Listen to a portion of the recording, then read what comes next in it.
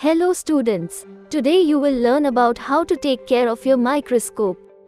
When holding the microscope, support it from the base and hold the arm.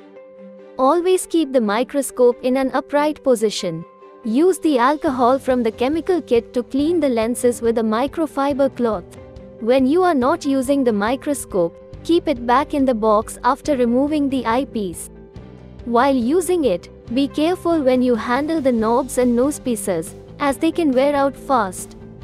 Finally, ensure that the lens is not touching the slide as it can get damaged. To know more, visit Stemul8.com today.